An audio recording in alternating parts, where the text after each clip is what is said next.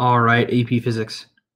In this set of notes, we are going to be working on some conceptual questions, and we're going to be looking at number 1 since we finished the first example.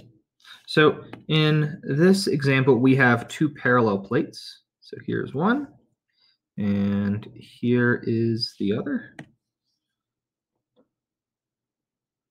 Okay, we'll make those about the same size, same thickness.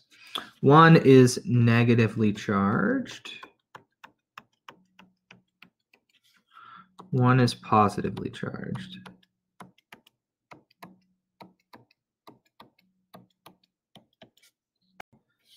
And then as well, we have a positive charge in the center and a negative charge in the center. So this is what we call a parallel plate capacitor. We're going to learn more about capacitors in our next unit, which deals with circuits. But for right now, just know that a capacitor is simply 2 oppositely charged plates that have some spacing between them. So A asks us to draw the electric field vectors between the 2 parallel plates. So this shouldn't be too bad. So take a moment to draw your own.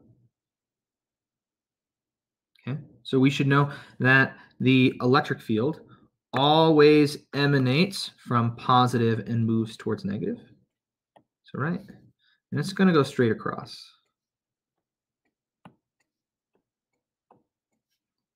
Draw a little faster, it's not that dense. Okay, so this is the E field. Then B asks us to draw the force vectors on the 2 charges. So we know that because the positively charged charge is going to be repelled or go in the same direction as the electric field, right? So we're going to draw a force vector going this way, the force electric, and it's going to go opposite and with equal force for our negative charge, right? It's going to go against the electric field. All right, part C says to pick a point of your choosing for the 0 point of potential energy, label it U equals 0 on the diagram. So I think there are 2 convenient points to place it either on one plate or the other, because the 2 charges definitely have potential energy. They are going to be moving, and because currently they aren't in motion, and so that potential energy is going to change into kinetic. So I'm going to choose the positive plate to be U equals 0. Part D asks, is the potential energy of the positive point charge positive, negative, or 0? So we need to consider where our U equals 0, our potential energy of 0 is. And we've placed it at max, at the point where there's maximum force, which means that we are going to have the maximum potential energy. So any direction that, or the direction that is going to move is away from that, which means that it is moving with the electric field, which means that our potential energy from here to here, we have lost some, so it's going to be negative. So D means for the positive charge has negative potential energy.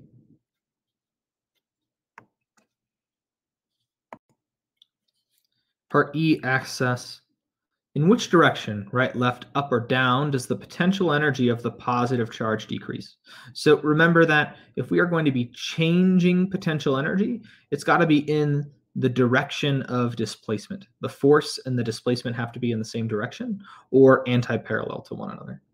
So in this case, remember that if we are moving away from the positively charged plate, that means that we are going to be losing potential energy.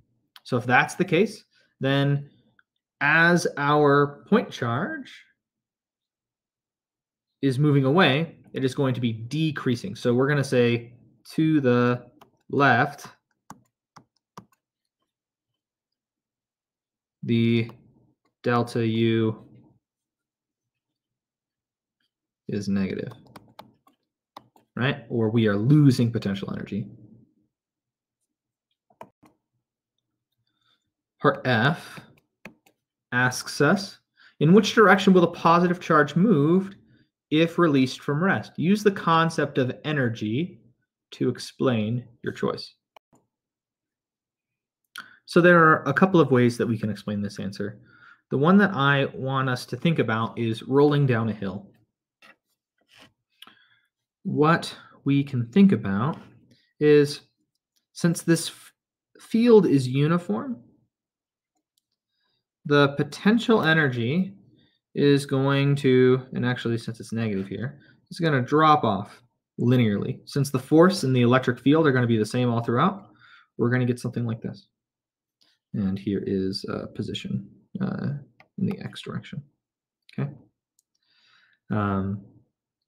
So we can think about it like rolling down the hill. Since we are going to be losing potential energy, since we lose potential energy, since we lose U, then we gain kinetic energy as it gets faster. So here we can consider, right, that conservation of energy relatively simple, but we're now applying it to electricity instead of to gravity. And so this is why I want you to think about our positive charge rolling down the hill. So that might be better to think about the negative charge attraction, but in electricity, in electrostatics, we have repelling forces, repulsive forces. And so we have both the pulls and the pushes. Instead of just the earth attracting us down the hill, we also have a push down the hill. So the last one for the positive charge, part G, does your answer to part F agree with the force vector you drew in part B? And since the force vector is pointing to the left, which is the direction in which we are rolling down our hill, we're going to say yes, right?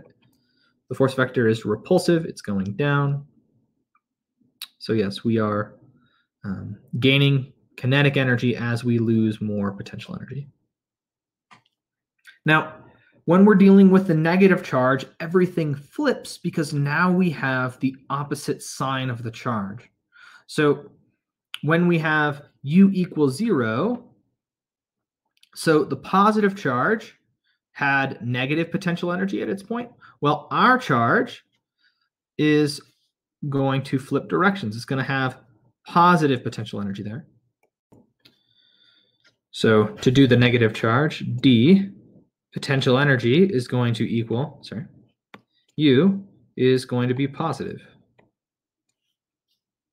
For E, we were wondering which direction does the potential energy of the negative charge decrease? Well, that's going to be the opposite, right? It's going to be to the right.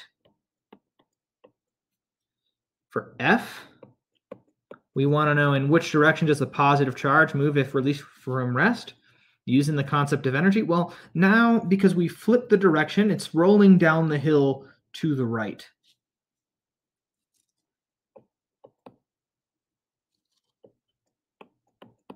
Right, rolling on the electric hill.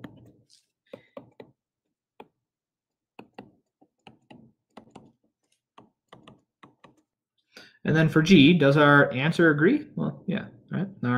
Our force was to the right. Okay, in the next video, we'll go over number 2.